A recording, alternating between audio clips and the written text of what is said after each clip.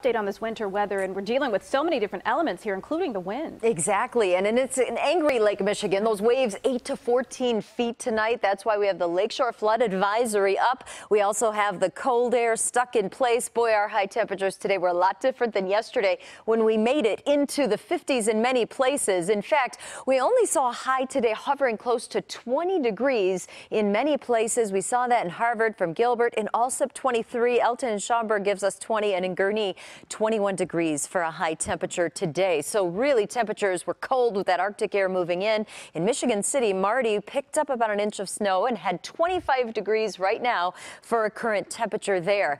And, you know, a little fresh coat of snow coming from Brenda in LaPorte. So Northwest Indiana getting a little lake enhancement there, and Elton sharing some color with his sunset tonight.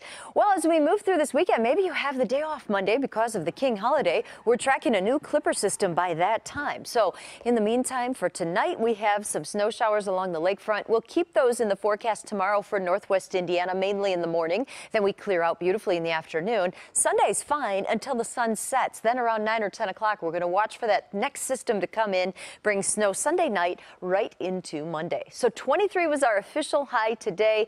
We began with 20, so not a big spread of temperatures whatsoever. That Arctic air parked in place. It's staying put here for the weekend. In fact, we will have the lakeside snow for now because of those northerly winds, and we will keep a feels-like temperature anywhere between 0 and 10 below 0 tonight.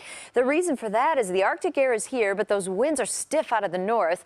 Sustained winds at 35 miles per hour at Gary, 15 for Waukegan, 22-mile-per-hour winds now in Kankakee, creating a feels-like temperature of 5 in Chicago, feels like 12 below Minneapolis, 10 below now in Des Moines. So let's look at the futurecast wind chills, because maybe you're going out tonight. Well, around 10:30 tonight, almost everybody on the Illinois side will be below 0 for feels like 6 below in Waukegan.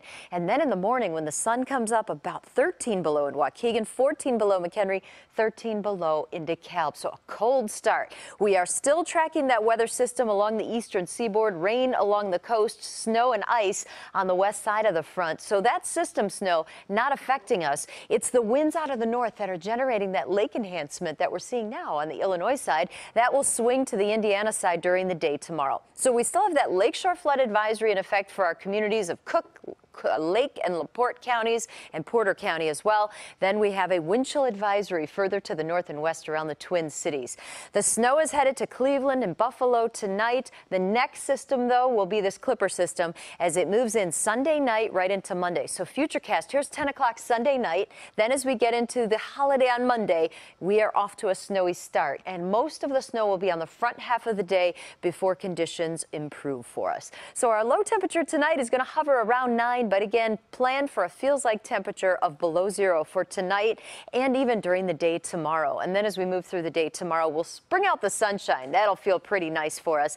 And even into Sunday, a nice day till that snow moves in for the holiday on Monday. But cold right through the period. Finally, temperatures above average next Friday. It'll be a while. Yes, our saving grace is that sun. Thank you, Mary Kay.